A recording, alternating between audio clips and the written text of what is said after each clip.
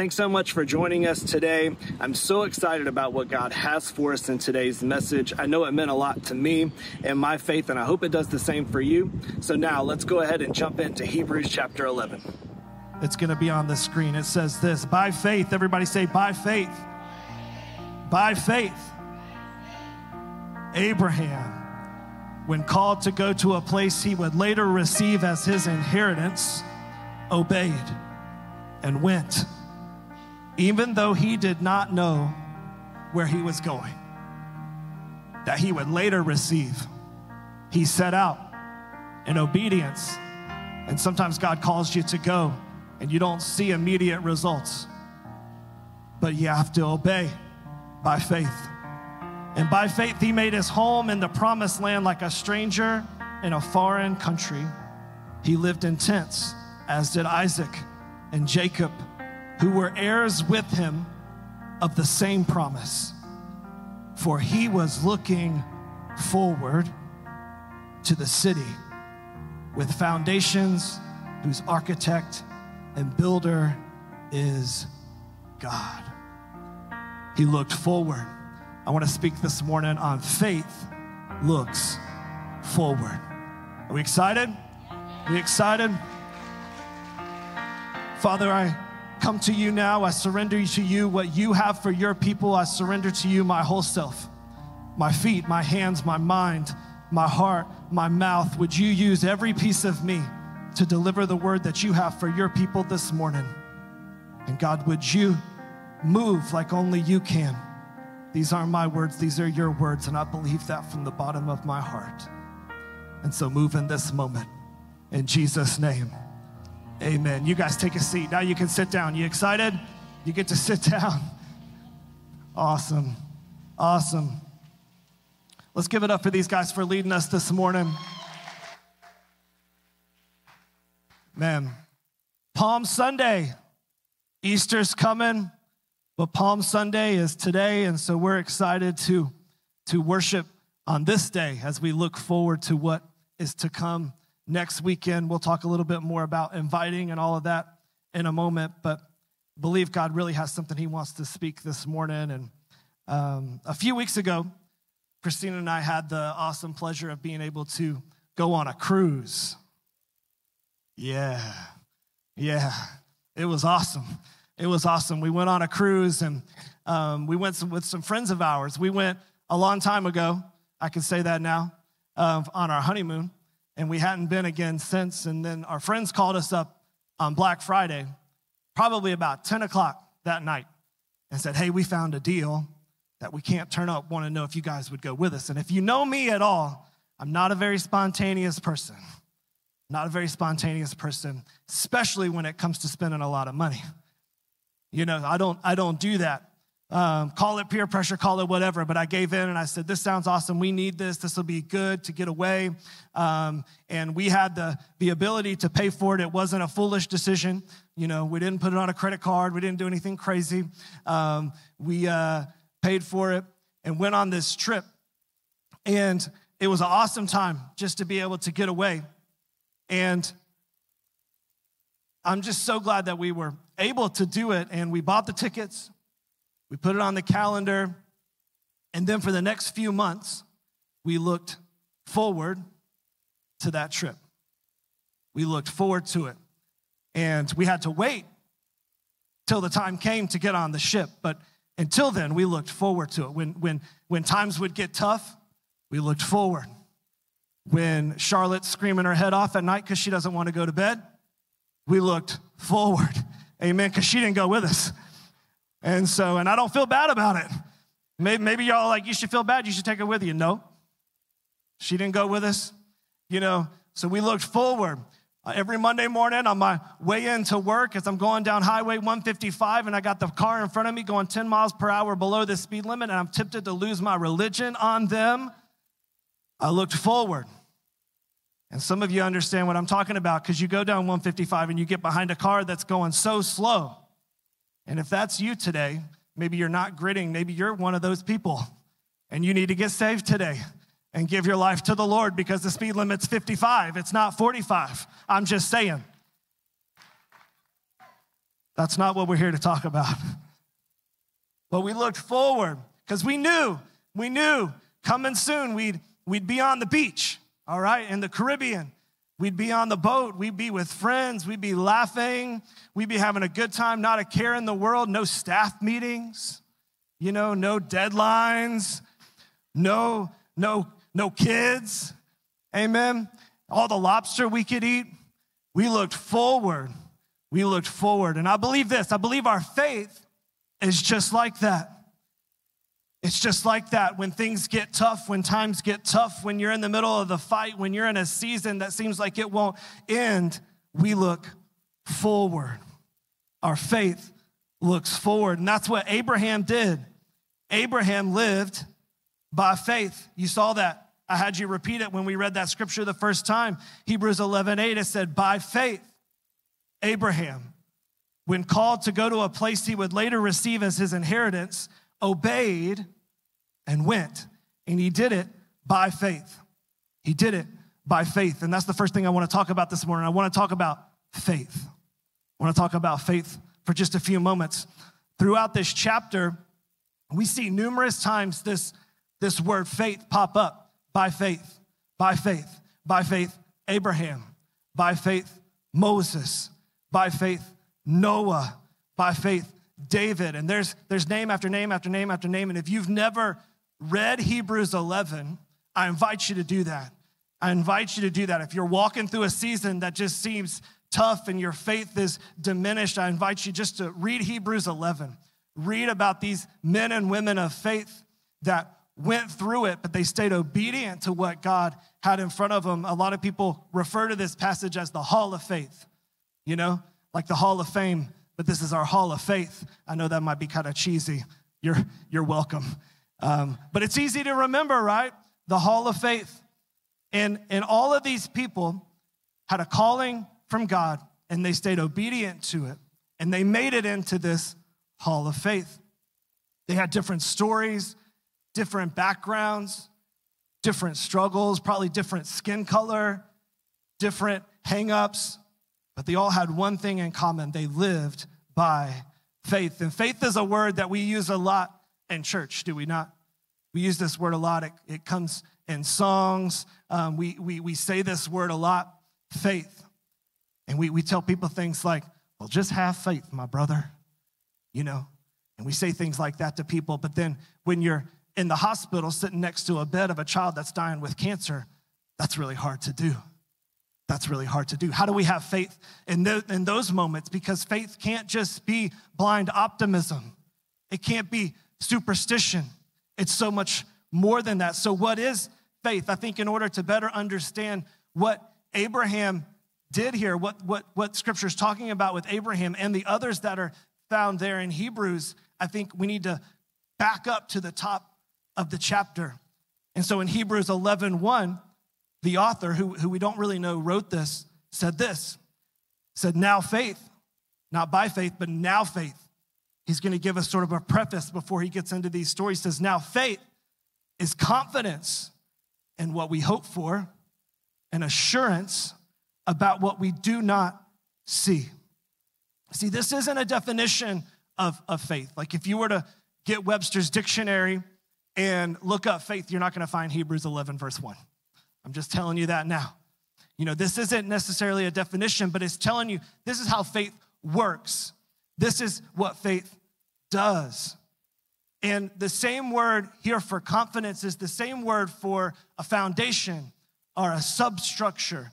It's something that you can build on, that you can depend on because it's built out of something that will last. Confidence, the same word that we would use for foundation. They go interchangeably, and it's something that we can rely on even when we're uncertain and even when we can't see it. We can count on it. We can have confidence. But see, we don't like to trust things that we can't see. We have trust issues. We like to function under the idea of seeing is believing, but that's not how faith works. Faith works by believing, and then you'll see it. You believe first, and then you'll see it. See, but we don't like that because we we have trust issues. Maybe we've been hurt by somebody. Maybe we've been let down at different times of our life. And so we like to see the proof before we believe and stake our life on it. But that's not how faith works. Faith works by believing and then seeing. And so think of faith as the foundation of your house, right? We build the house on top of the foundation. We don't always see it, but we know it's sound and we can count on it. When storms come, when winds come, we know our house isn't going to blow over because it's built, hopefully, on something that will stand up during those times. Several months ago, back in January, y'all remember we had these tornadoes come through the area. And some of us were hit by them, and some of us got fortunate enough not to be hit by them. And it blew through Griffin, right, where Pastor Richie and I, we both live in that same area. Their neighborhood got hit really bad. Our area got hit pretty bad too. Thankfully, we were sort of on the fringe of it a little bit, I believe. But here's what happened that day. It was on a Thursday. I'll never forget this because it was quite a moment. I'm at home with Charlotte, our little 4-year-old, and Christina's in South Carolina. And we knew that day they were calling for thunderstorms. And so we were at home that afternoon, and all of a sudden, a friend of mine who's in church today, he called me and said, "Hey, there's a tornado warning. You better watch out, And so I said, okay, well, I'll turn on the news. And so I turned on the TV, turned on the app that we use to watch live news, and all of a sudden, the internet got really spotty. And so then I got my phone out, and I got the news on. And as soon as I got the news on, this same person called me again. And I said, "Hey, man, what you want?" He said, "Well, the tornado sirens are going off here where I live. Just wanted to make sure you guys were okay." And I said, "Well, I just pulled up the news, and I can only watch it on my phone because the internet's really spotty." And so I said, "Just let me go so I can see what's going on." And so we hung up, and I was watching the news, and this meteorologist that was on there was kind of telling what was going on in the area. And then all of a sudden, he just got quiet, and it looked like he saw a ghost. And he said, "This is bad." He said, "If you live near Griffin High School, you need to find cover now because there's a tornado on the ground." And about that time, our power went out. And I'm like, "Oh, man, the internet's out. Now the power's out. There's a tornado. I can't see anything because we're surrounded by trees." And then it started to rain, and then the wind started to pick up. And so they said on the report, they said, find shelter. And one thing that they said that I thought was really interesting, if you're ever in a tornado, this is just bonus material this morning, okay? Put your shoes on. And I was like, "Well, why is that?" And it's because if the glass breaks or if something happens and you got to go outside, you're ready. You don't want to be having to find your shoes in your house after the tornado hits you. And I was like, "That's really good advice." So we went and got our shoes. I told Charlotte, I said, "Go get your shoes." We met in the bathroom. We had the flashlight on my phone, and we huddled in the spare bathroom there in the middle of the house. And then it was just like a freight train was going by outside. You could hear stuff hitting the house. You could, hear things breaking outside. And I was sitting there on the toilet with Charlotte, and I said, "We're going to pray, because she's old enough. We pray with her now." And we prayed. We said, "God, would you protect us? Would you protect the house? And would you protect the car?" Those were the 3 things I prayed for. And thankfully, once this thing sort of ended, we went outside, and I went to the front door, and I looked outside, and I didn't really know what I was looking at because there were trees down, but thankfully, the house was good, the car was good, and we were good. And so just praise God that he came through. But in the midst of that, our house took a beating. Our house took a beating, but it served its purpose because it kept us safe. Now, once we assessed the damage, sure, some shingles came off. We had some siding damage. We had some damage to our porch, but the house did its job. It stood up when it needed to most. And here's the thing. Storms are going to come in life. Tough times are going to come, but faith gives us the confidence that we won't be destroyed. Faith gives us the confidence that we won't be destroyed, and we're gonna face storms in our life. That's for sure. There's no doubt. I can tell you that now, and some of you could raise your hand and testify it because you're walking through a storm right now. We're all gonna walk through storms in life, and sure, some shingles might come off the house. Sure, you might have some siding damage. Sure, you might have a mess in your front yard, but praise God that you have somewhere to go. You have something you can count on. You have something you can depend on when it matters most, and that's what faith is. That's what faith is. Faith gives you the confidence. Having faith, just because you have faith doesn't mean that you're not going to have hard times, but rather in those hard times, faith gives you the confidence to stand.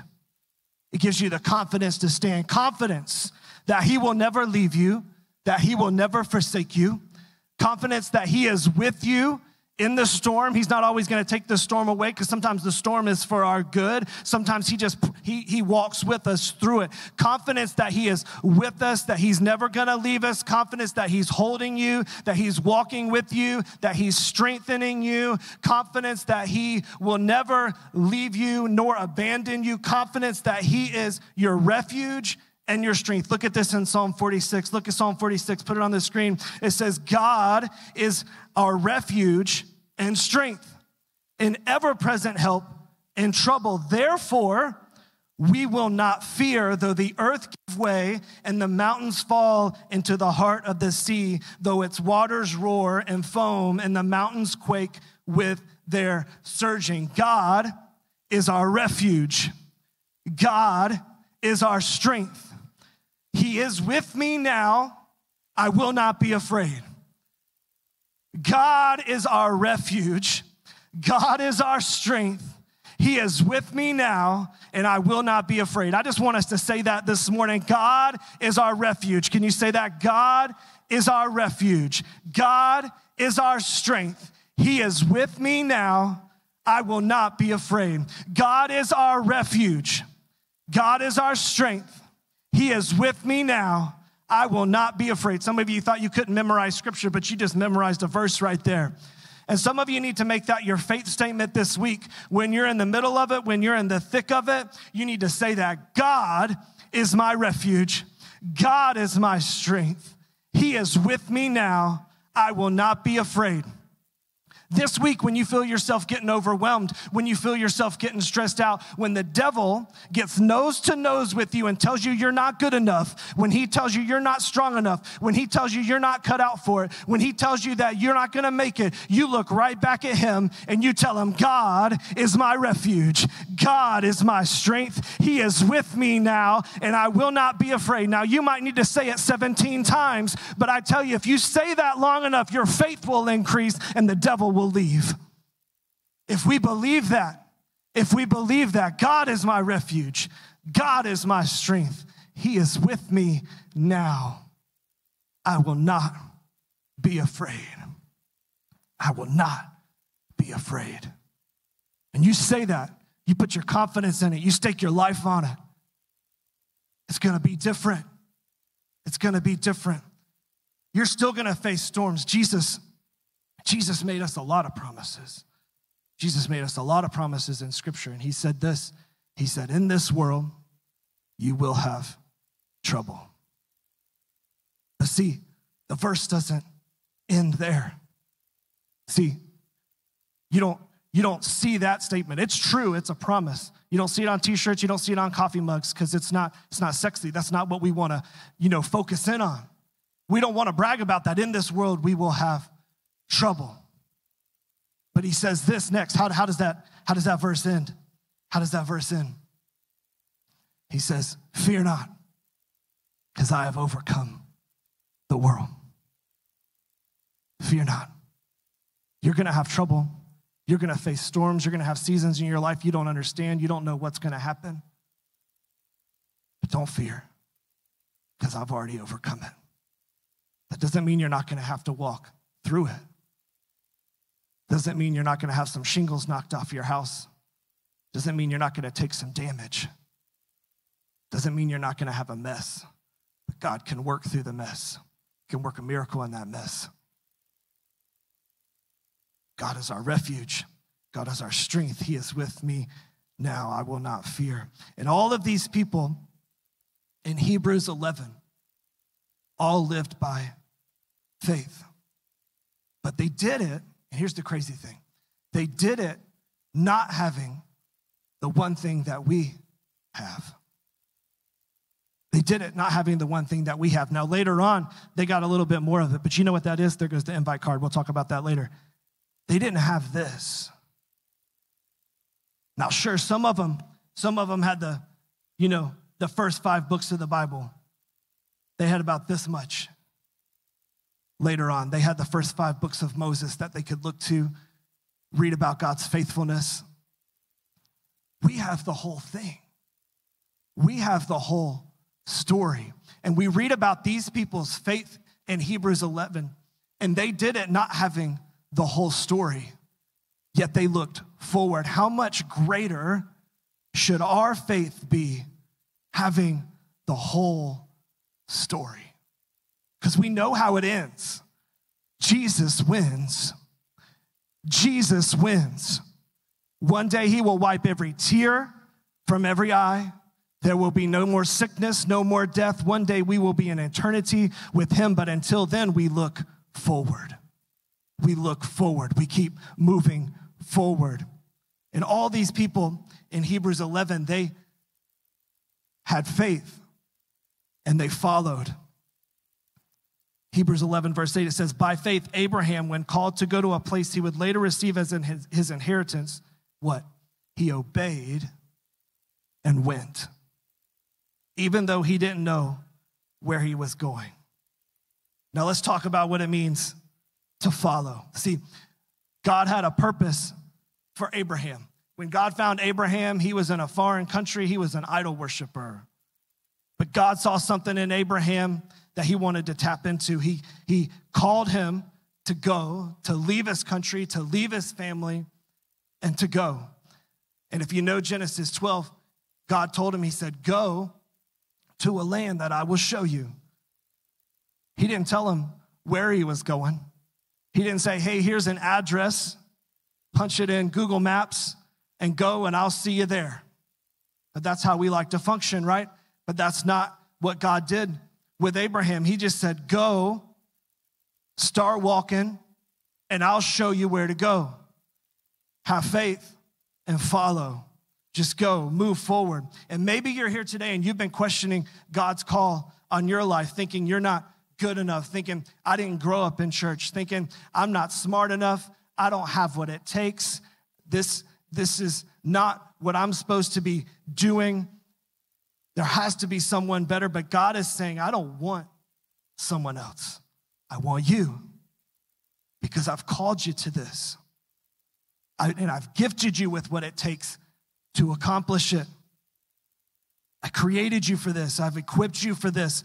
I just need you to move forward and have faith and follow me. And like I said, God told Abraham to go to a land that I will show you. In a nutshell, he said, you go and I'll show. You go and I'll show. But you got to take a step. You got to start moving first. And just to get real with you, for me, when I go to do anything, I like to plan and to prepare. I'll take step 1 if I know where I'm going with steps 2, 3, 4, 5, 6, 17, 32. I want to know the whole process. When I type into Google Maps, like where to go, I like to see, well, what's the route going to look like? Where are all the cops? Where are all the potholes? Where are all the detours that I might encounter? But God doesn't work that way because he knows that if we pull up Google Maps for his plan for our life, we might see some potholes, we might see some detours, and we'll never pull out of the driveway. And so he just says, go, I'll be with you. Just have some faith that I'll get you through every detour. I'll get you over every pothole. I'll get you through every distraction along the way. But first, I need you to take step 1. I need you to take step 1. We'll worry about steps 5, 6, and 7 when we get there. In fact, you really don't want to know what's going to happen on step number 7. So I just need you to take step number 1 right now. I just need you to follow me with where you are right now and start moving.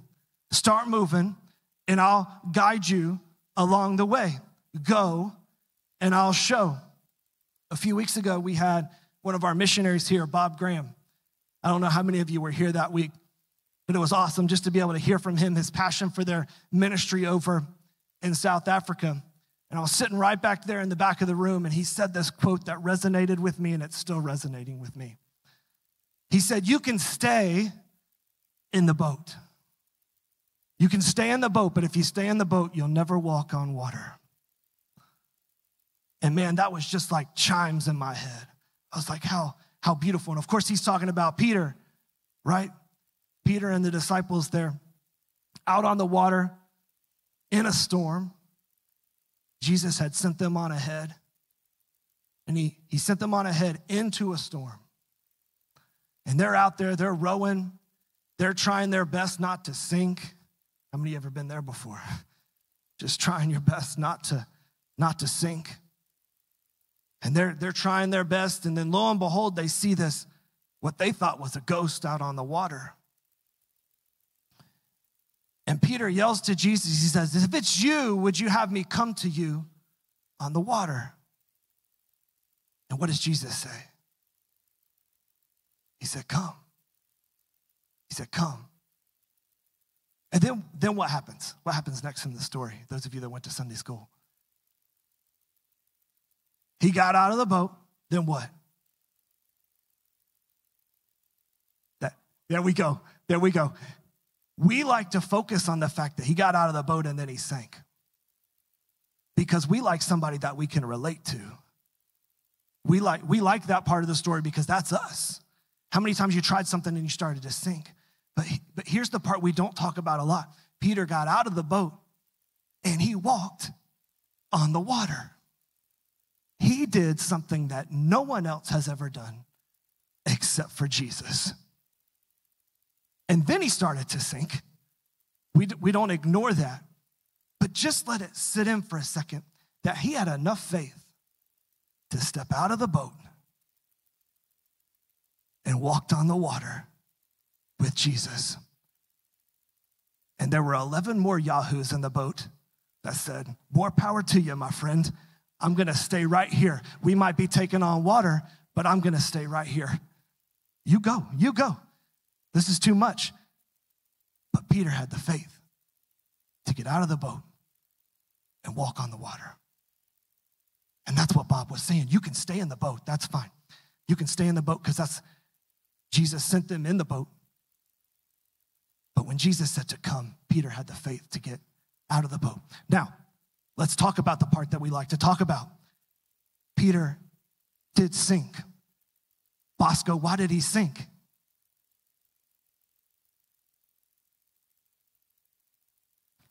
That's right. He took his eyes off of the one he should be looking at, and he started to sink. My dad always told this story this way, and he's sort of embellishing it a little bit. We don't know if this happened. He said, probably it was Thomas, the doubter, that said, hey, Peter, there comes a big one. And Peter's focus shifted from Jesus to the waves, and then he started to sink. He had faith, and he followed, and he focused for a minute, and then he lost his focus and started to sink. So I want to talk about focus. Lastly, we talked about faith. We talked about what it is to follow, but we have to focus. See, if Peter would have kept his eyes forward, if he would have kept his focus forward, locked on Jesus, he could have walked on water, he could have danced on water, he could have, who knows what he could have done out there in the midst of the storm if he would have kept his focus. Go back to Hebrews 11, verse 10. Put that on the screen. It says, for he, this is talking about Abraham now. Verse 10, for he was looking forward. looking forward to the city with foundations, whose architect and builder is God.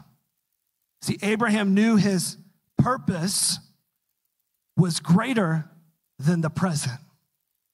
He knew his purpose was greater. It had a greater purpose than what was maybe going on around him at any given time. He knew his calling was greater. He knew his purpose was greater.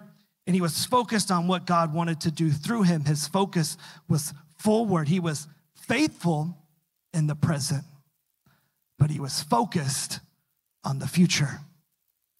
He was faithful in the present, but he was focused on the future. And my question for you today is, where's your focus? Where's your focus today? Where's your focus? Sometimes we focus on our past because there's things that's happened in our past that have hurt us. Maybe someone has hurt us. Maybe it was decisions we made. Or maybe we're focused just on our present, what's going on around us, but we're not focused forward. See, regrets look back. Frustration looks around. But faith looks forward. Faith looks forward. We don't want to be filled with regrets with what's happened in the past. Sure, we can learn from the past. We can glean from the past, and we can learn lessons, but we don't want to stay there. We want to move forward. We don't want to get frustrated with where we are and get so frustrated that we become bitter with the circumstances that we're in, the situations that we're in. No, we want to keep our focus forward because faith looks forward. Faith looks forward. As I was studying this, I was thinking about the Israelites. They're enslaved in bondage for hundreds of years in Egypt. For hundreds of years, they're enslaved in Egypt. And finally, God brings deliverance. He brings deliverance. He brings 10 plagues on Egypt. And finally, Pharaoh's had enough. And Pharaoh says, Moses, just take them in, or just take the people and go. Just go. And if you think about the story, like God even lavished blessings on the people as they left Egypt. It was a celebration. They left. They had Passover the night before, and then they left the next morning. They left Egypt, and they set out for the promised land. They set out for what God had for them. And I love the Bible, and I love this story because it says when God tells Moses where to lead the people, it says he could have taken them a shorter route. But he led them into the desert and to the Red Sea. And so here are the Israelites. They're at the Red Sea, wanting to know what's next. And then it says that God hardened Pharaoh's heart. And then he sent his soldiers after the Israelites. And so here's the Israelites, all of them encamped at the Red Sea. Pharaoh's coming in from behind. And then all around to the sides, they have desert. And in front of them is the Red Sea. But on the other side of the Red Sea is the promised land, the destiny that God has for his people. But in that moment, the Israelites feel trapped.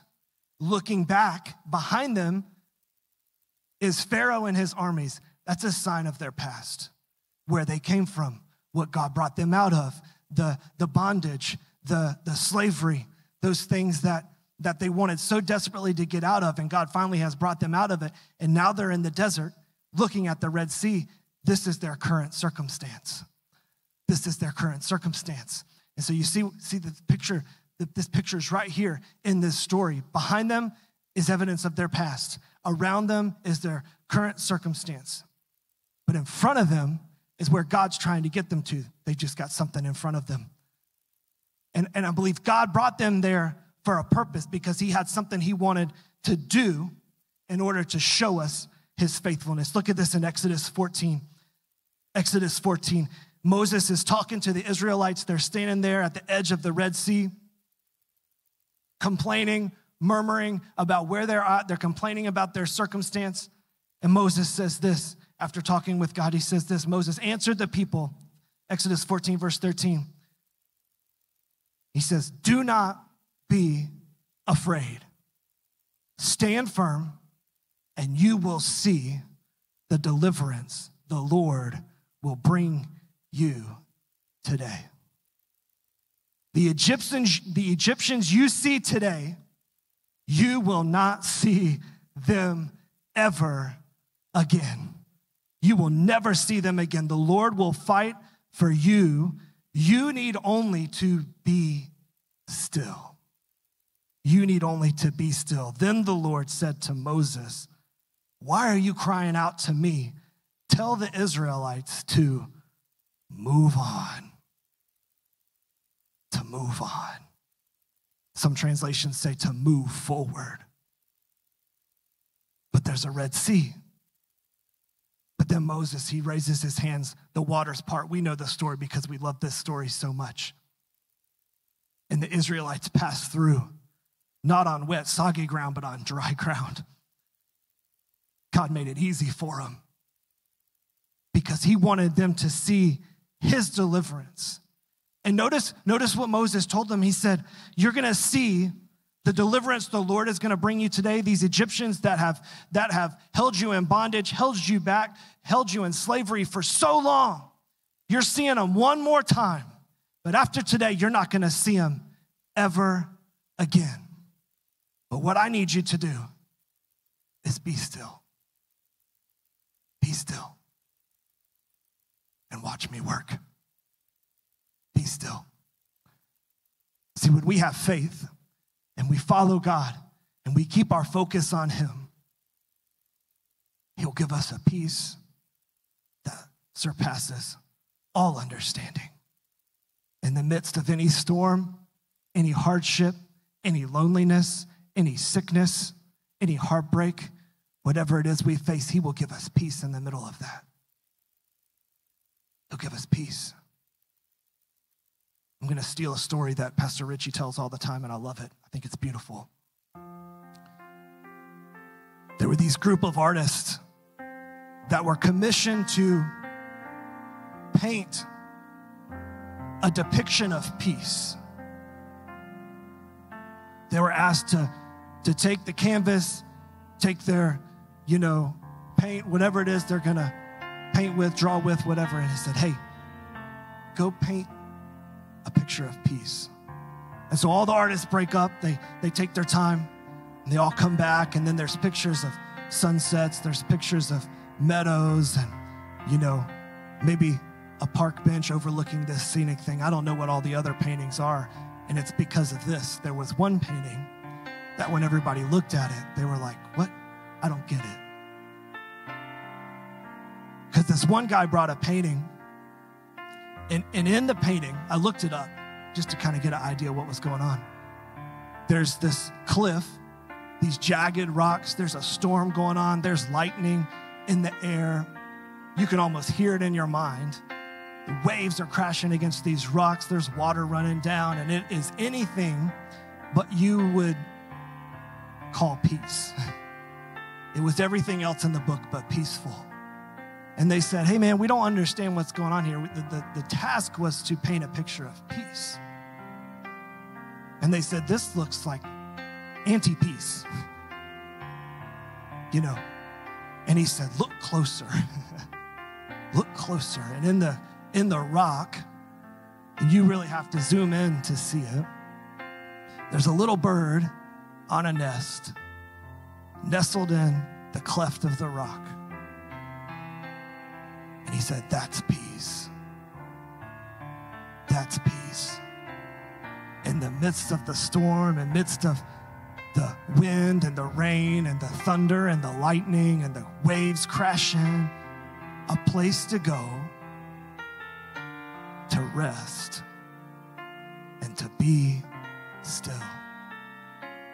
That's peace. That's peace.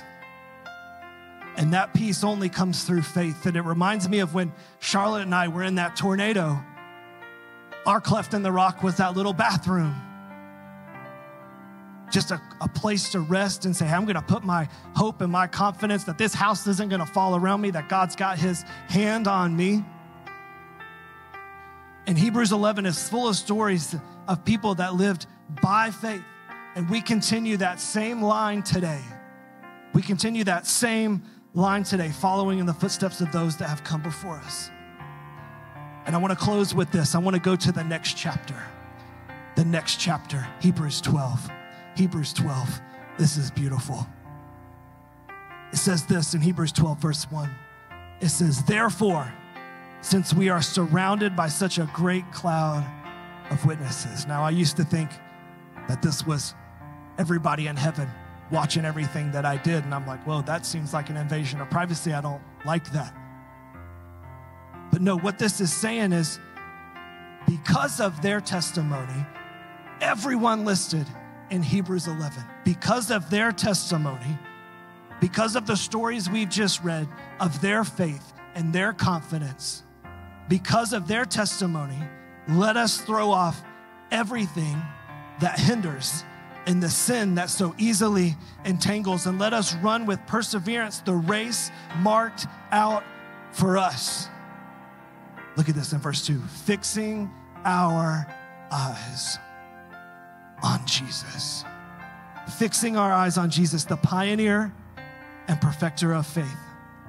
For the joy set before him, he endured the cross, scorning its shame, and sat down at the right hand of the throne of God. Consider him who endured such opposition from sinners, so that you will not grow weary and lose heart. Jesus is the ultimate example of what it means to keep your focus, to keep focused. It says that the joy set before him, he endured the cross. He endured what was ahead for the joy set before him. See, Jesus humbled himself. Jesus humbled himself. Jesus left his throne in heaven. He came to earth. He came to earth. He was born in a barn. After he was born, he was put in a feeding trough for cattle. He grew up.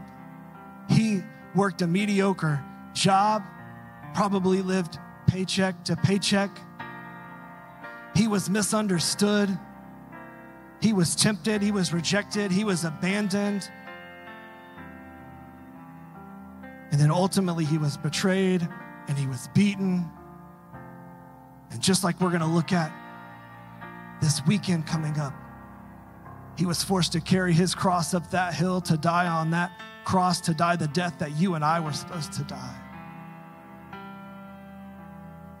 And that's why when he was hanging on that cross, when it was said and done, he said, it is finished. It's finished. And his faith looked forward until he was finished. And I don't know about you, but I want to finish. I want to finish.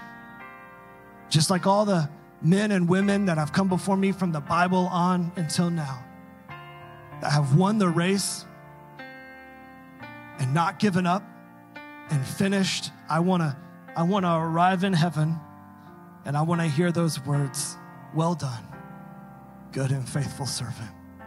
Enter now into the joy of the Lord. And I don't know about you today. I don't know your story. I don't know what you're battling. But I can tell you this, have faith that looks forward. Fix your eyes on Jesus. Have faith. Have faith. Faith that follows. And keep your focus. Keep your focus. Have faith. Follow. And keep your focus.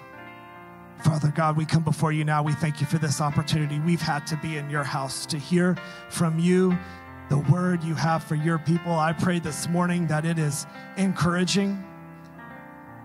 I pray that people feel uplifted in their faith. I pray that they leave this place different than the way they came in. Maybe they feel defeated. Maybe they feel alone. Maybe they feel ashamed. Whatever it is that's happening in the minds and the hearts of your people here today, whether in this room or whether joining us online, I surrender them to you. I surrender them to you. God, would you meet their need? Help them to have faith. Help them to follow you. Help them to keep their eyes focused on you. and have a faith that looks forward. Let's keep every head bowed, every eye closed this morning. If you're here today and maybe you have never taken that first step of faith to follow Jesus and make him your Savior, you can today. You can pray a simple prayer that says, Father God, I come to you as a sinner in need of a Savior. I believe Jesus died so I could be forgiven and rose again so I can have life. Today, I receive that new life in Jesus' name. Amen. Amen. If you're here today, or whether you're joining us online, if you prayed that prayer, I just want to have you fill out that coral color card that's in the seat pocket in front of you. If you're joining us online, just click the button. We would love to know that you gave your life to Jesus today. And let me just say, life's not always going to be easy, but you enter a life of faith. Enter a life where you focus on Jesus. It's going to make it a lot easier. Amen, church. Can I just have 10 people just give testimony to that today?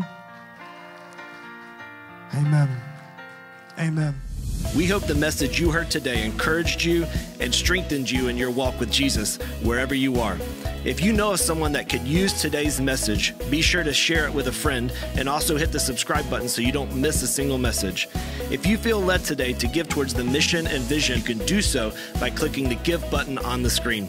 Thanks so much for joining us, and we'll see you next time.